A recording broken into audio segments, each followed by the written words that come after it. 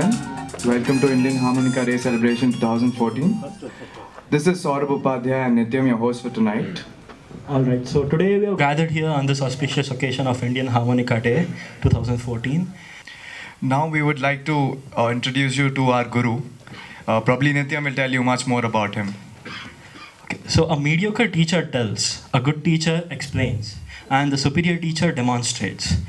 But the great teacher, he inspires. They inspire you, they entertain you, and you end up learning lots of lessons when you don't even know you're learning them.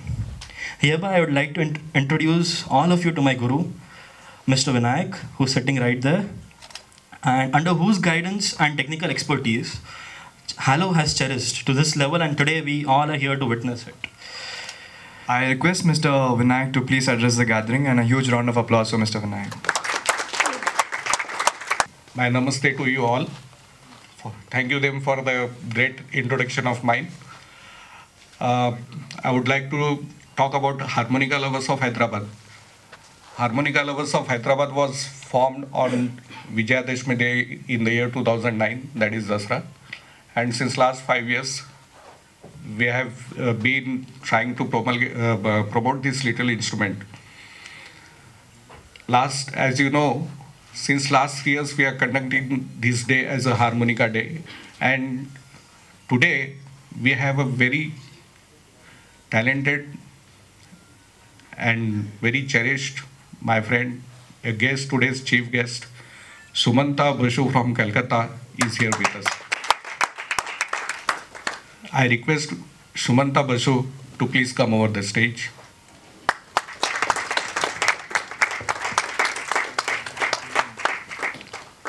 I request my old friend and president of Harmonica-Lovers of Hyderabad, Mr. Ramana, to present a bouquet to our chief guest, Shri Sumanta Basu.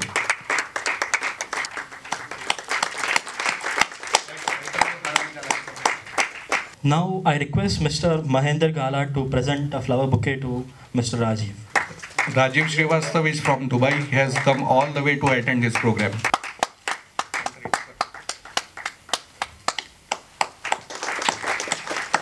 Now I'd like to call upon stage Mr. G. Rajkumar to present a flower bouquet to our other guest, Mr. Sanat Kumar. Mr. Vivek will be presenting the bouquet to Mr. Ramesh. He's all the way here from US, so I guess we should really applaud that. Almost all of us might have witnessed lamp lighting ceremonies before, but have any one of you ever wondered why do we light a lamp? Why not a tube light or a bulb? Like, that would suffice the purpose of lighting too. But it has a spiritual significance. That is, when we light a lamp, the oil or ghee in the lamp symbolizes the vasanas or the negative tendencies, and the wick represents our ego. When lit by a knowledgeable person, the vasanas slowly get exhausted and the ego too finally perishes. So today we have our chief guest, Mr. Sumanta Basu. I would like him to please come on the stage, light the lamp, accompanied by Mr. Vinayak.